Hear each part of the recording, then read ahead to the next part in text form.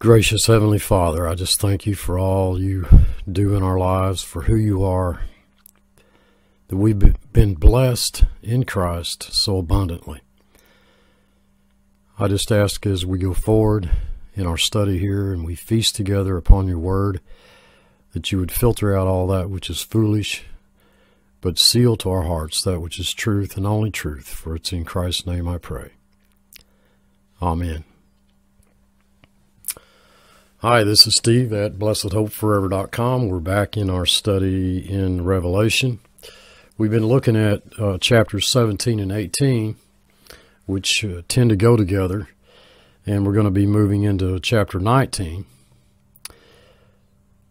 So I've got a lot of ground to cover, and I just want to say I appreciate all of your comments, your emails, your questions, and if we disagree on anything, that's a good thing. It's always been my belief that no man has a handle on the truth.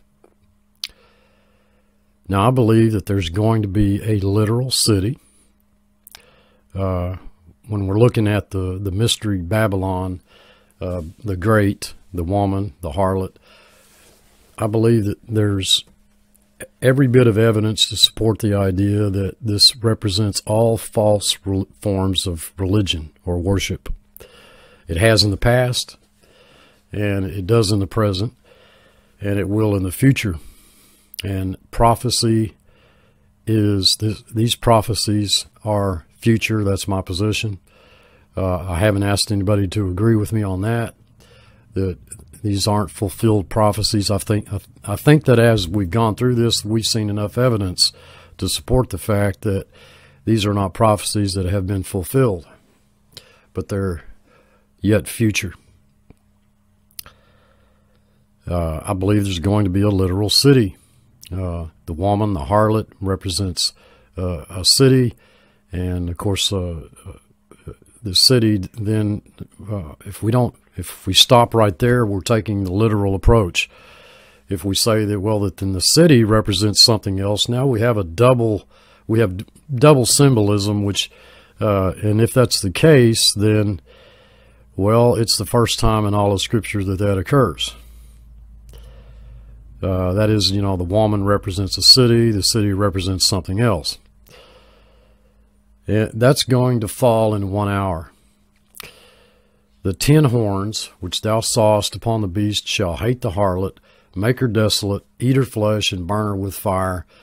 Revelation 18:8. Horns. I encourage you all to take and do a little research and look into how that the relationship that horns have with the second largest religion on the planet.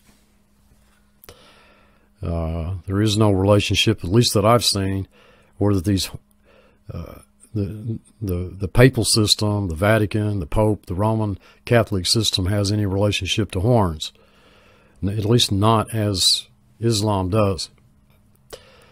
And so she shall be utterly burned with fire, for strong is the Lord who judges her.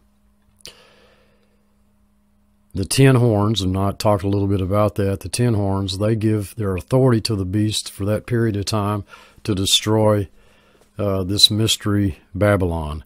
The 10 horns turn against the woman. And I expressed my idea as to what I believe that was referring to.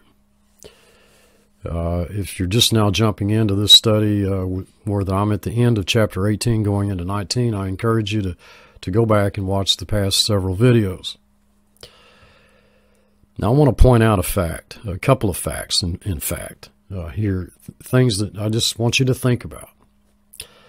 This is a great city, and the merchants mourn her loss when they see her burning. She's a great exporter of fine goods, merchandise. She's not a buyer, but she's a seller. The text makes it clear that she's not the one buying, she's the one selling. Now, I did a little research. Italy, if you want to say that this great Babylon is Rome, Italy is the 24th richest country, whereas the United Arab Emirates is the 14th richest country on the planet. And I remind you that prophecy is Middle Eastern centric. Okay, it's not European centric. It's not North American centric. Neither Jerusalem or Iraq. If you want to look at Baghdad, ancient Babylon that lies near the modern day city of Baghdad.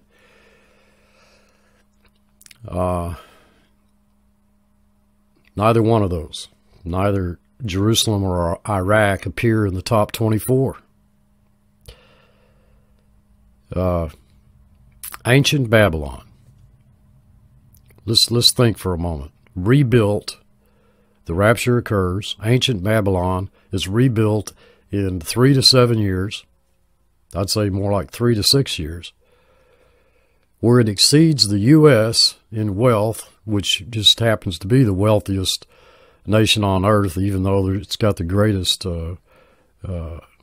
income gap of any nation on the planet. Prophecy, folks, is Middle Eastern centric. And the United Arab Emirates has emerged as the wealthiest country in the Middle East. Do a simple Google search. Ask Google, what's the wealthiest country in the Middle East? It'll tell you it's the United Arab Emirates. Mystery Babylon, in my opinion, and we can disagree on this and still be friends, is not the USA. According to prophecy, all the nations that Christ fights when he returns are Muslim. All of them. He's seen coming out of Elam, that's southern Jordan,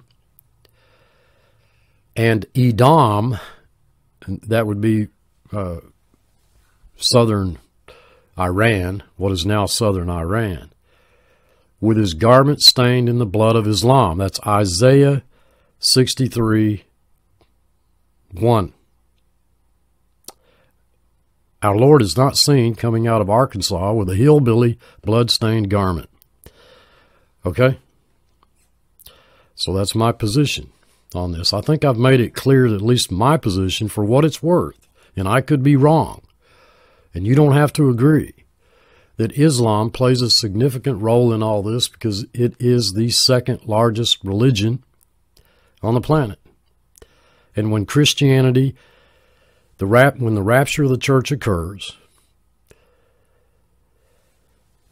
it's going to be prominent, dominant. It's going to play a dominant role. To even suggest the idea that it will play no significant role, given its size, given the factoring in the geography, the biblical evidence, the ancient history of the Arab-Israeli conflict, the conflict between the two seeds, it's almost impossible for me to take any other position. Now, we've come a long way. We have 4 chapters left in this book, and we've got 4 chapters ahead of us, and these 4 move very rapidly. That's not me going through them rapidly. That's the chapters themselves. The text concludes very rapidly, and I am persuaded that these are prophetic chapters. We have the end of the 70 weeks of Daniel that are promised in Daniel chapter 9, the end of the Jewish period, God's dealings with Israel, the establishment of the earthly kingdom that's been prophesied and talked about over and over and over again in the Old Testament, the imprisonment of Satan, where he's bound for 1,000 years, the glories of the kingdom, and then where he's loosed then after that 1,000 years, and then this last desperate attempt of Satan to overthrow Christ after there's been 1,000 years of peace. And then followed by the great white throne judgment, and then the eternal state where eternity begins. And we have that all in 4 chapters.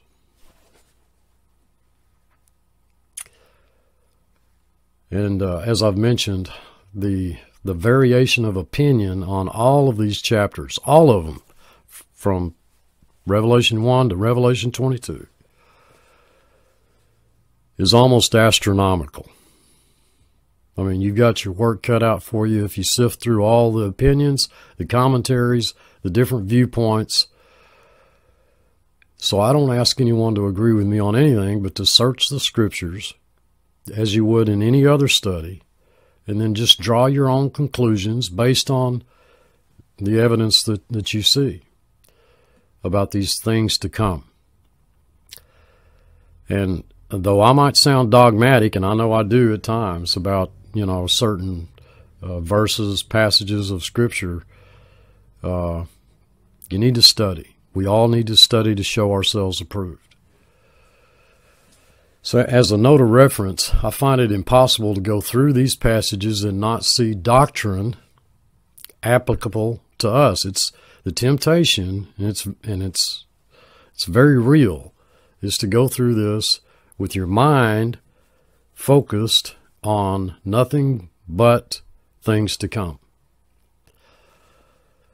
Folks, there's doctrine, vital doctrine, that I don't think that we ought to miss as we go through these chapters, even though this is prophetic. Basically, this entire book is prophetic. We've seen doctrine. I've pointed it out since Revelation chapter 1.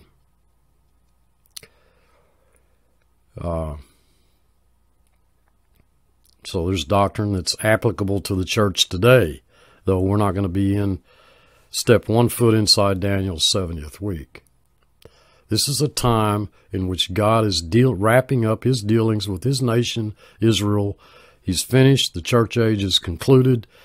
The church has no place inside Daniel's 70th week.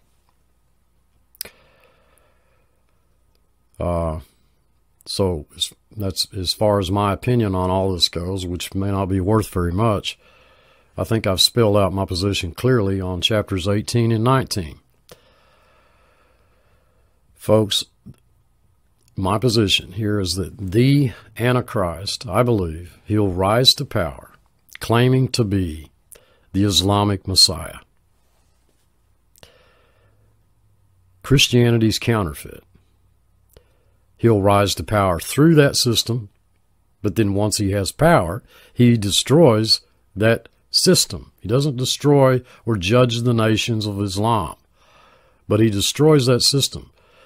God uses the Antichrist to accomplish that purpose, rising to power through that system, to then only destroy that system, which guarantees his power, or makes him think that he gives him some false assurance that he's now in control.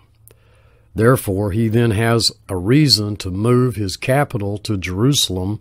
It's not where I believe he starts out, but he has a reason to move his capital there, because his goal is to take Jerusalem from Israel and declare himself to be God.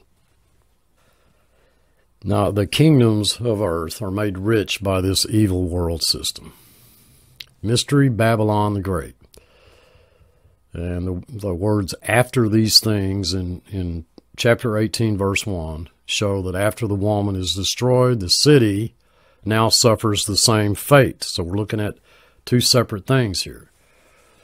Therefore, the woman can't be the literal city, Mystery Babylon. I believe that that's where the 10 horns come in.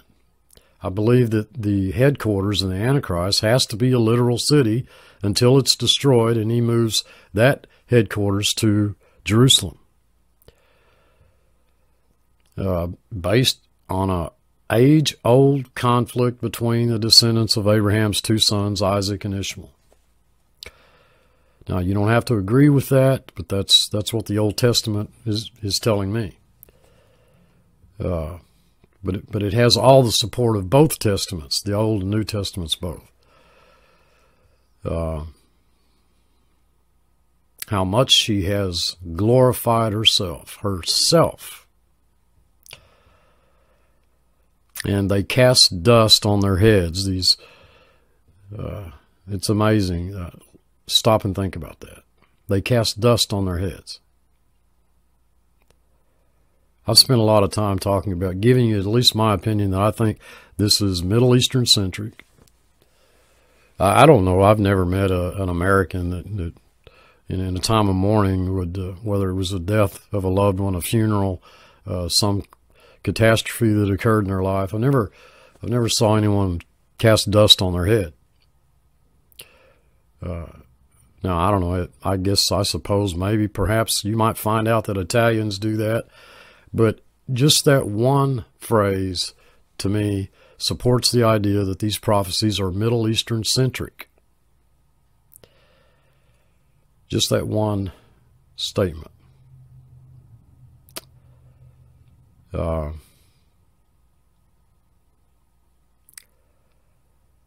Since the whore Babylon will at one time have control over these kings, the statement, who have received no kingdom as of yet, must be referring to their desire to establish a global Islamic state or empire, which is actually what you've seen, you and I've seen right here at the present time in our own, for the past several years, the idea of a revived Ottoman Empire.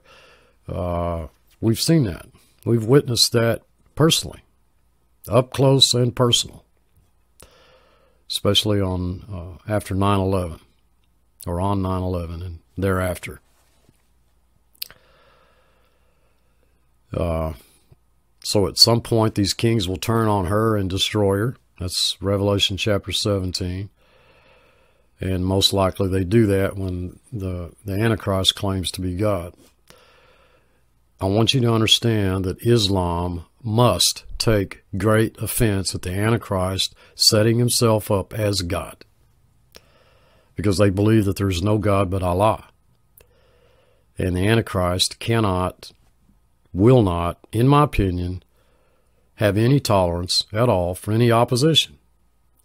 It just makes sense. It seems logical to me. The Antichrist entered into the picture as a man of peace to all men, but especially to Islam. He played Islam. Jesus said to his people Israel, he said, if another comes in my name, him you'll receive. Him you will receive. The text tells us that this Babylon is destroyed, that it goes into eternal ruin in one day. Well, you can rule out Jerusalem because it's not going to go into eternal ruin in one day. The holy city, Jerusalem, will never be destroyed in that way. Now, ancient Babylon already lies in ruins, okay? It's not ruins in the sense that and when I was in the Navy and I traveled around the Med and was given liberty, and I visited some of these early synagogues that lied in ruins, or that it was just weeds growing up around. It's not like that. That's not the ruins that we're talking about, but we're talking about a lot of it has been preserved, even though Saddam Hussein actually built over the top of some of these ancient ruins, which didn't make a lot of the Iraqis very happy.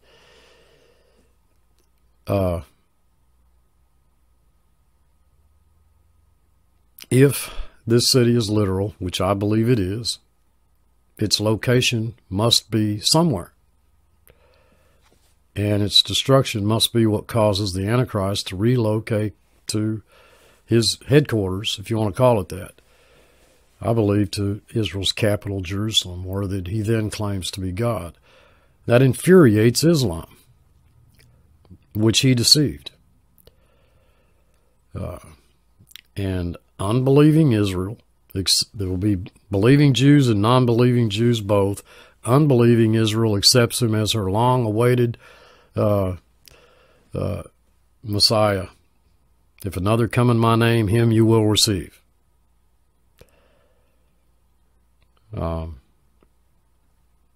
can't look at Israel as just, well, just lump them into one group of people. You know, Israel. There's going to be believers and non-believers. We see that in the parable of the 10 virgins as well, which I hope to touch on a little more at some point. They enter into a covenant of death and hell with him, is what Isaiah chapter 28 says. We know the whore of Babylon has religious connotations. It's not just a political system, but it's a religious system, with the beast being the focus of an end times religious system. One that revived from having received a deadly head wound. It's not some man or the Antichrist who was assassinated like JFK and then miraculously came back to life. It's not what that's talking about. It's a system, a religious system, that suffered a deadly head wound. That is the Ottoman Empire. There's the fall of the Ottoman Empire by Britain in 1923, after the First World War. That's when it suffered that deadly head wound. And according to Islam, the Mahdi, that's the biblical Antichrist, will return, showing the Jewish Jesus to be the Antichrist. It's a complete reversal, folks. Now, this is an important factor in all this. When the biblical Antichrist who deceived Islam sits in a Jewish temple claiming to be God,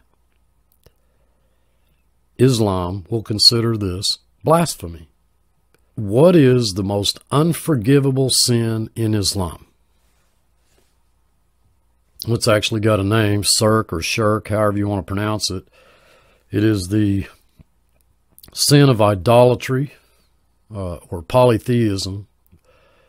That is the deification or the worship of anyone or anything besides Allah. Islam teaches that God does not share his divine attributes with any partner. So how do you think they're going to react to the Antichrist claiming himself to be God? I've pointed out in a number of past videos, you might find them in the playlist of prophecy videos, how that Scripture reveals that the Antichrist will come out of Turkey after the Lord removes us from the scene. That Antichrist will desire, just as Turkey desires today, to have full control over this revived Ottoman Empire, the deadly wound that was healed. So, taken literally, he establishes his headquarters in Mystery Babylon, not a rebuilt city of ancient Babylon, not where the Tower of Babel. It doesn't have to be ancient Babylon. It doesn't have to be where the Tower of Babel stood. It doesn't have to be where the Jews were exiled. This is Mystery Babylon. And people, I understand, folks, people are divided as to who this harlot is. You know, you've got a lot of choices. You know, you can say it's the revived Roman Empire, the papal system. You can say it's the city of Jerusalem, or that it's the United States of America, or that it's the apostate church, or that it represents, it isn't a city at all. It just represents the love of the world as opposed to the love of God. Well, in a very real sense, it does, but it has a specific identity. You know, there's the Catholic view. You've got the Reformed view that's heavily in favor. The Reformed view heavily in favor of it being the papal system, for obvious reasons. You got the Seventh-day Adventist view, you got the Jehovah's Witness view, you got the Latter-day Saints view, you got a lot of views to choose from.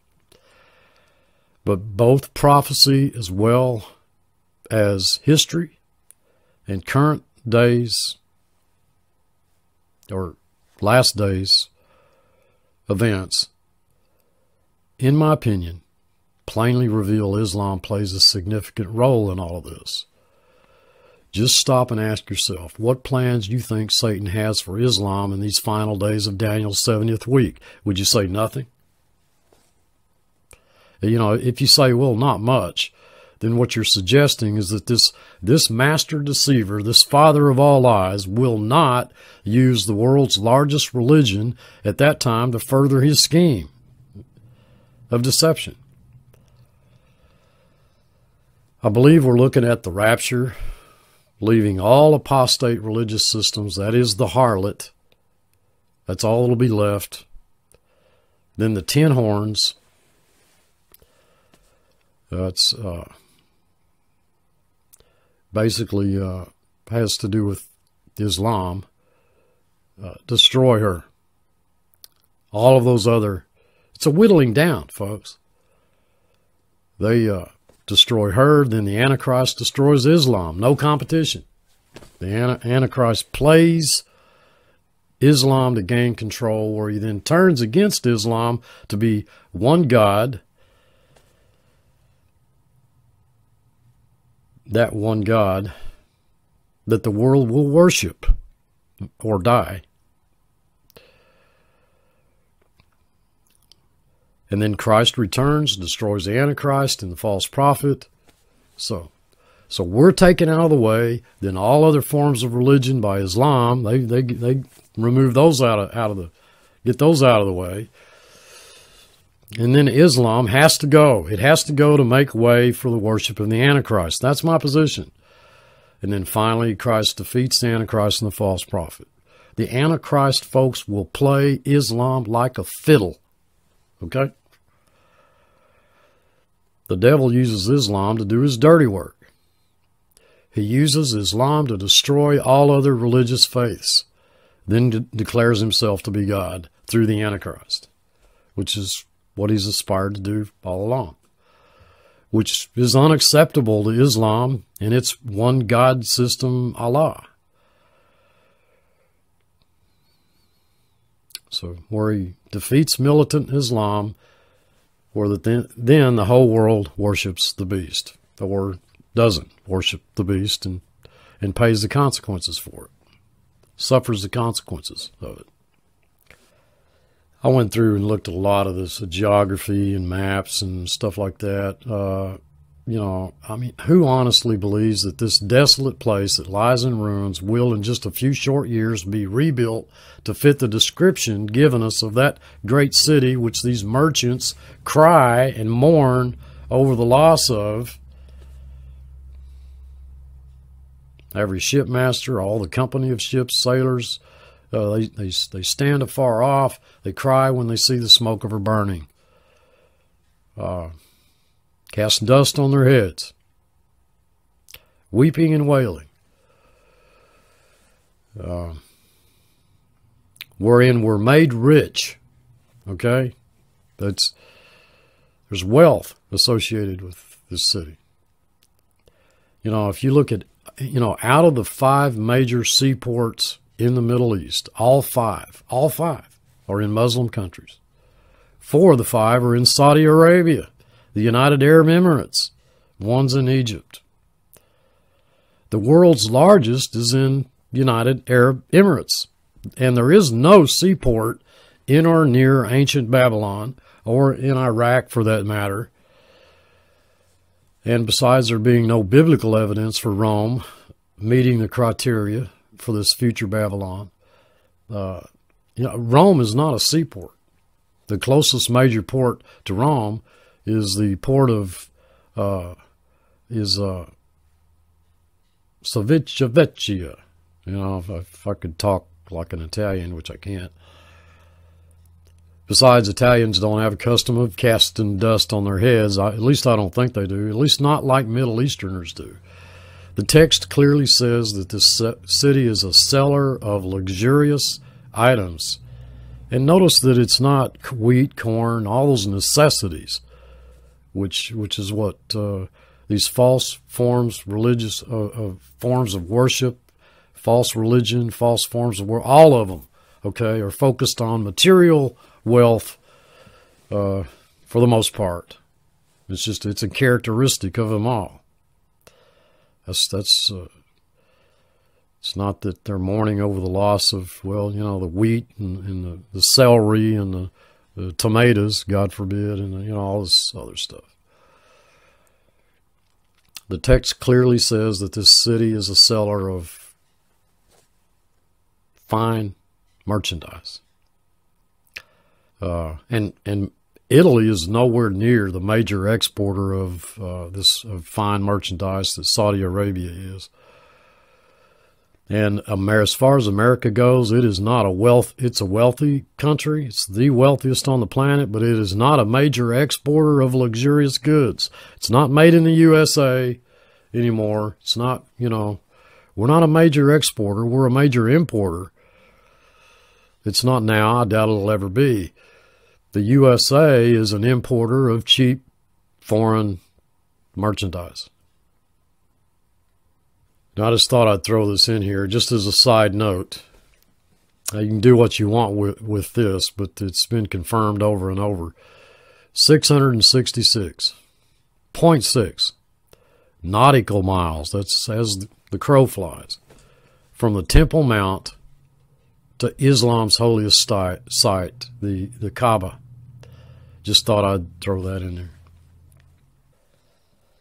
there. Chapter 19, if we move over into that, we see, and after these things, that is the destruction of the woman, I heard a great voice of much people in heaven.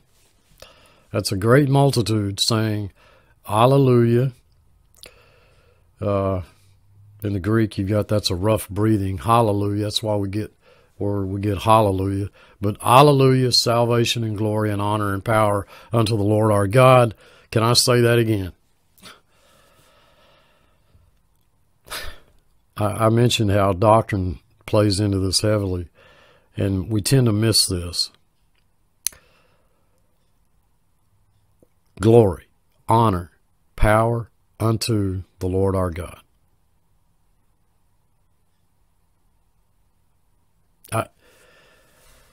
This is where I want to launch off into a sermon and talk about how that's typically not the case in modern Christianity today. It's what it is we get together and we sing Amazing Grace, and then we sit for 45 minutes to an hour listening to a sermon on law. On what you got to do to make yourself acceptable toward, before God. Or what you've got to do in order to ensure or guarantee your ticket, through the pearly gates. But this is all preceded by the hymn Amazing Grace.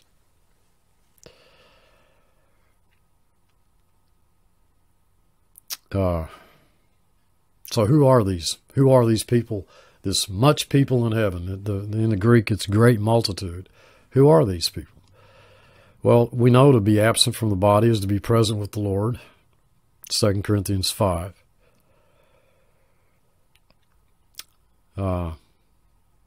Stop and think about that for a moment. To be absent from the body is to be present with the Lord only refers to the church. And without getting into the time versus eternity thing, which I've also done videos, and many of you understand that my position on that is quite, what word should I use? Unorthodox. Let me just leave it at this. It's a great multitude, okay? A great multitude. Now, personally, I think it's everyone. Everyone that's redeemed, all the redeemed of all ages, here. Oh, it's Steve, but what about time? The time factor. What about, that's just it, is we're not looking at something that's time-centric, but we're looking at something that's other-dimensional, all right? So I'll leave that for the moment. I'll leave it at that. For true and righteous are his judgments, for he hath judged the great whore which did corrupt the earth with her fornication, and has avenged the blood of his servants at her hand. Vengeance is mine, saith the Lord, and God's going to pay them back for what they've done to us, and I can't wait, and that's not what it's talking about. I've pointed this out before, too. The word is justice, not payback. And so God wants, I believe, wants to make it clear to us that it is not our place to feel like this is some righteous, we're justified in our righteous indignation and we just can't wait for our enemies to be punished and so on and so forth. That is not, in my opinion, that is not the language of the text, the feeling, the emotion, the language of the text. It has to do with justice, not payback. It's just. And I spent some time talking about that as well. True worship, praise, we see the justice of God. And so again, they say, hallelujah. Literally, it means praise Yahweh. And so we're looking at doctrine. And her smoke rose up forever and ever. Well, if you're one of those Christians out there, or people that doesn't believe that eternity really means eternity, or that the lake of fire is a literal place, or that forever really means forever. It doesn't really mean forever.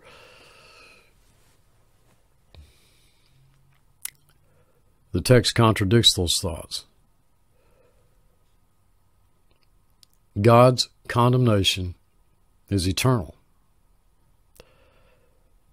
And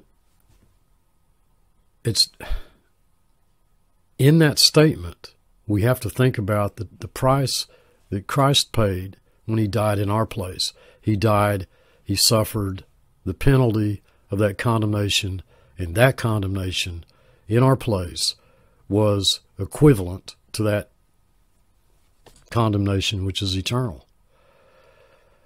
And the 24 elders, which I believe are the church, and the 4 beasts fell down and worshiped God that sat on the throne, saying, Amen, Hallelujah. And a unmentioned voice came out of, the word in the Greek is apo. It's not ek, out of, it's apo. It's away from the throne. So it doesn't tell us who this is. You can say that's Christ. I'll love you for it. If you say, well, it's not Christ, I love you just the same. Saying, praise our God, all ye his servants, and ye that fear him, both small and great. And I heard, as it were, the voice of a great multitude, and as the voice of many waters, and as the voice of mighty thundering, saying, Hallelujah, for the Lord God omnipotent reigneth. Verse 7, then let us be glad and rejoice and give glory to him. There we see that again. Give glory to him, not to self, but to him. For the marriage of God has come. No. For the marriage of Jehovah has come. No. For the marriage of the Lamb has come. The Lamb. And I could stop and spend an hour on that. And his wife has made herself ready. Well, Steve, we got to get ready. Well, how did we make ourselves ready? Through the finished work of Christ. Now, whether you take that as the marriage of the Lamb, that's one thing, and his wife has made herself ready, that's Israel, and that's another thing. If that's how you want to look at that, I don't have a problem with that either. I'm not going to tell you which is which. I believe that we are the bride of Christ. I believe that Israel is the wife of God Jehovah. But it is astounding what's been written on that verse. So I'd like to point out a couple of things. Number one, we're told to be glad and rejoice and give glory to him for the coming of this marriage. So there's something wonderful about it. Be glad, rejoice, give glory to him, for the marriage of the Lamb has come. Isn't it interesting that it isn't the marriage of Christ? It isn't the marriage of Jehovah, but the marriage of the Lamb. Folks, dearly beloved, if if Christ had not willed to become the Lamb of God, there would be no marriage. There wouldn't be any redemption. There would be no deliverance from sin had he not deigned to leave heaven's glory and become our kinsman redeemer. This book, not the book of Revelation, this book, the Bible, is the revelation of Jesus Christ.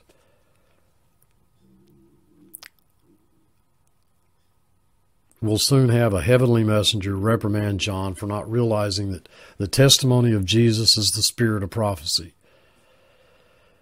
The giving forth of this word, the proclaiming of the Word of God is Jesus Christ. This isn't a rule book on how you live your life, folks. Okay, I've pointed this out numerous times. It is primarily a revelation of the person and the work of Jesus Christ. It's a revealing of Jesus Christ. If you spend your whole life in the Bible, in this book, you can miss seeing it reveal Christ. I know I can't explain that very well. If you just simply look at it as a rule book on how to live the Christian life, you've missed seeing Christ revealed. This is the marriage of the Lamb because all of God's program is based on the work of Christ in the cross. The Old Testament looks forward to the cross. The New Testament looks back to the cross. Without a cross, there's no marriage. There's no union with God. There's no blessed hope. And dearly beloved, I doubt that any one of us has ever had a real deep comprehension of what Christ endured that we might live. Oh, we know he suffered on the cross, but, others went to the cross.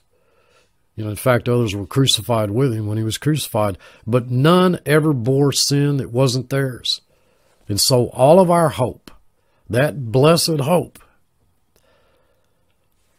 is in the person and the work of our Lord Jesus Christ. Our blessed hope is not just referring to the appearing of our Lord Jesus Christ, which is also our blessed hope, but it's primarily what Christ has done in and for us, which words, I don't think there's any human language besides the language God used to give us this revelation can adequately, I have a problem with that word, adequately describe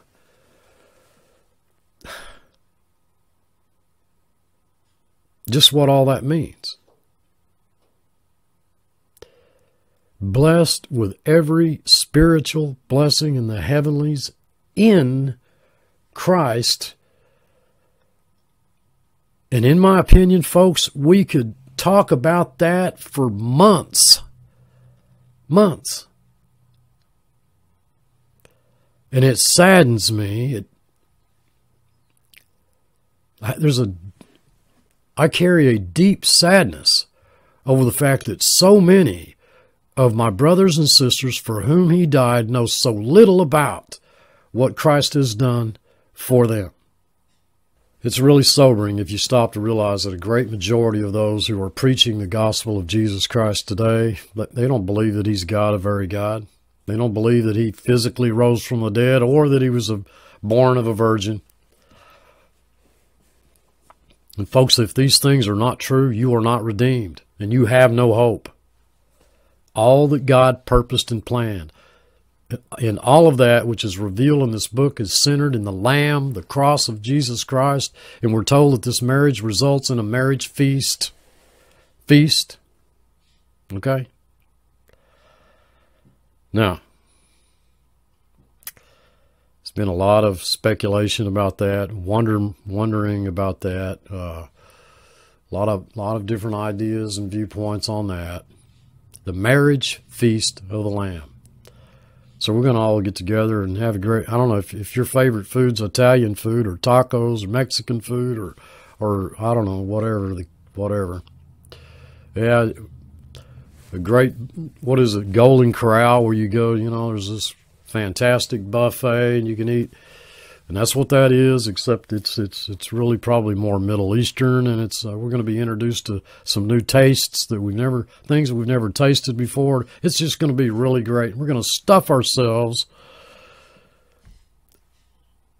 like we kind of do on Thanksgiving. Marriage feast of the Lamb. That means the Lamb is already married, for one. So there will be a feast to celebrate that marriage. And his wife has made herself ready. And though many say that this wife is the church, I'm going to suggest it's not the church, but Israel, who in the tribulation period, being the wife of Jehovah, she has made herself ready. The marriage of the Lamb is come. That's an aorist tense, is come, signifying a completed act, showing the marriage has occurred. So it occurs, that marriage occurs sometime, it has to occur sometime between the rapture and the second coming. And it also has to follow the judgment seat of Christ, Bema, since the church appears in the righteousness of the saints. So the marriage has to occur between Bema and the second advent. And it must take place in heaven. And it only involves Christ in the church.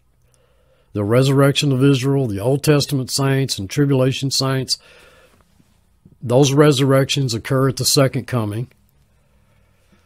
You know, they may be observers, but they cannot be participants. And that gets into the time versus eternity issue. But I believe that we're looking at Israel. Okay? As far as the bride and the wedding feast go, there are those who believe that the Lamb's wife is the church. There are those who believe that it's the church as a unity, not as individuals, but as a unity.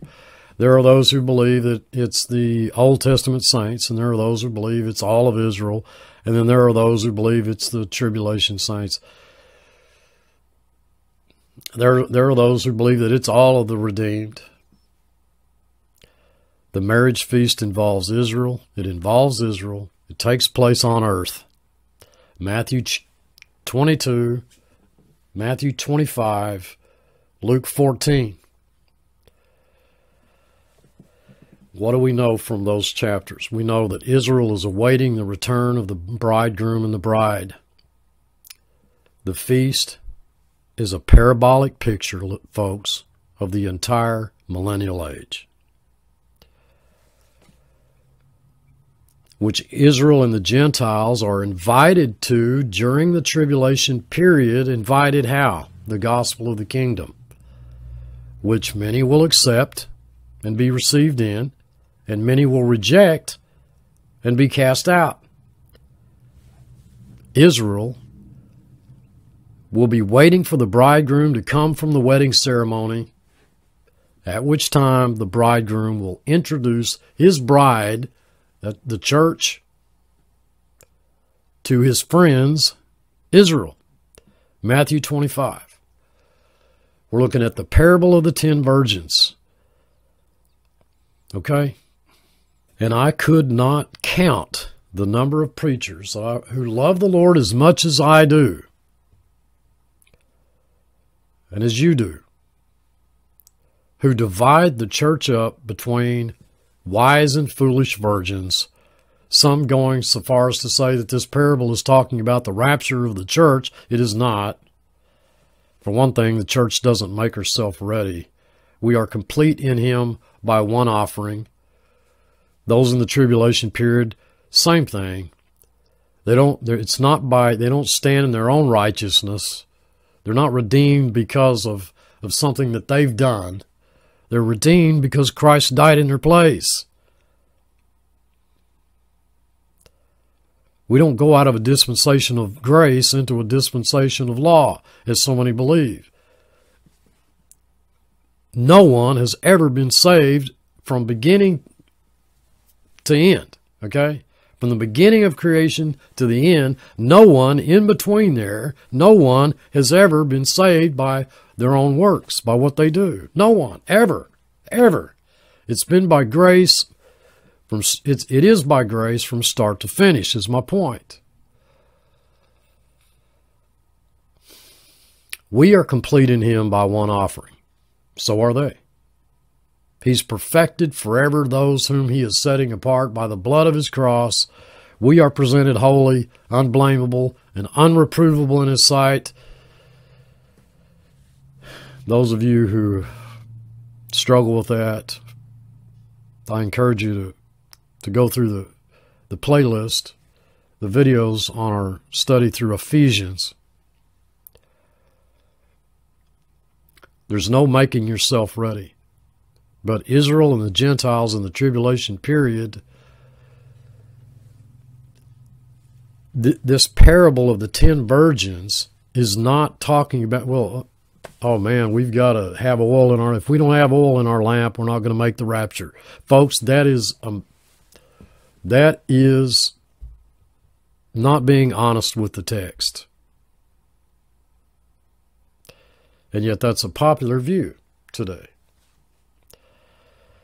And so it's basically what that view spawns, is it spawns this whole idea, false idea of what we call, what's known as a partial rapture theory, where that only the good Christians are raptured and the bad Christians, those who didn't match up, to God's expectations, then they're not going to be raptured and they're going to go through the tribulation period.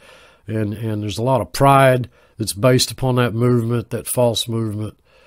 This parable of the 10 virgins has nothing to do with the church, okay?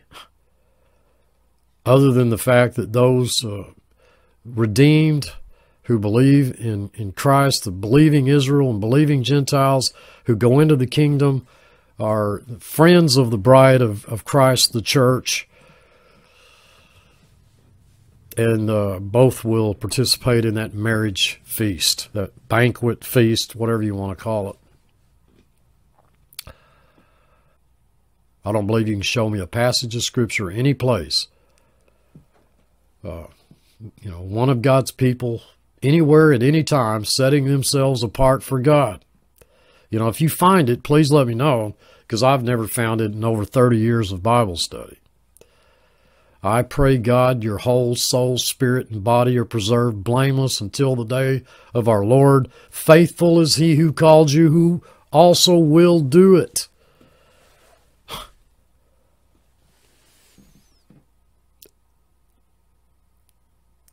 Keep your emotions out of that, folks. Just read it, read what God said, and then decide whether or not you're going to believe what God said. Faithful is he who called you, who also will do it.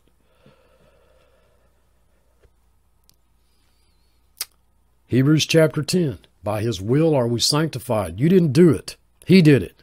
So making yourself ready can't be, according to our own works.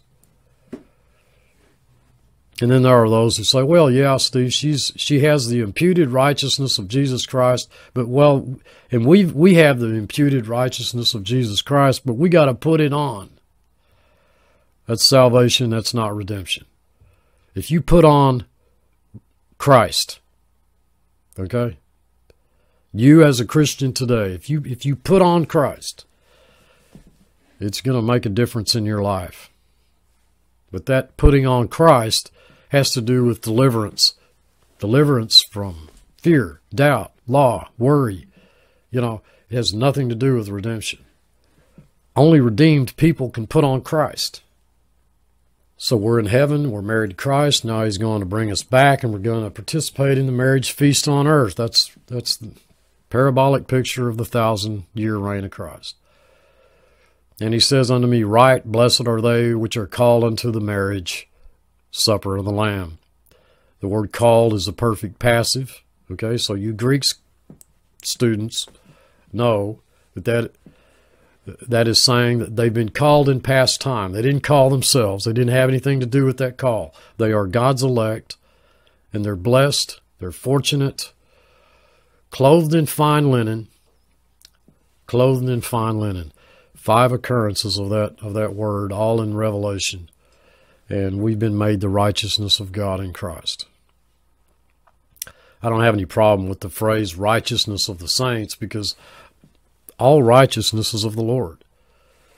I'm not a child of the sovereign God because I wanted to be, because I decided to be, because I woke up one day and I just decided that I was going to initiate that miraculous new birth process by some will, or of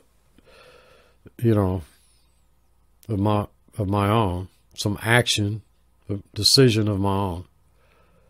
In the 21st chapter, the wife of the Lamb is portrayed as a literal city, as you know, the New Jerusalem that descends out of heaven. That's interesting.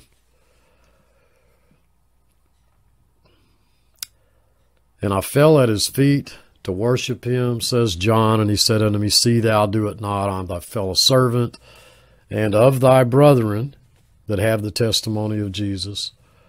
Worship God. For the testimony of Jesus is the spirit of prophecy. We worship God alone. We don't worship idols. We don't worship angels. We don't worship saints. We don't worship Mary. We don't worship anything but the almighty, sovereign, eternal God. See thou do it not. I am thy fellow servant. Be careful in your worship not to allow your feelings to overcome you, or that you render worship to a creature which is due to God alone, who is alone is worthy. John was so overwhelmed with this tremendous revelation that he was given that he pays undue reverence to the angel who communicated it to him, the messenger. That's messenger. Okay? I'll leave that up to you to decide whether that was one of his brethren, or an angel, heavenly angel. You are here by his elective decree, by his death in your place, as will all of these individuals be. These are the words of God, the testimony of the Lord Jesus Christ. And I've got to stop right here. I love you all. I truly do. I hope you all are safe out there. I want to thank you for all of your comments. I read every one. I'm encouraged, so encouraged by your comments. Follow us on MeWe if you can ever find time to get there. Thank you for all of your love, your prayers. I'm feeling better, less headaches. So I think I'm on my way to recovering.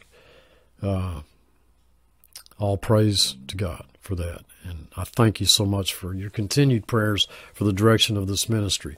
Until next time, this is Steve. Thanks for watching.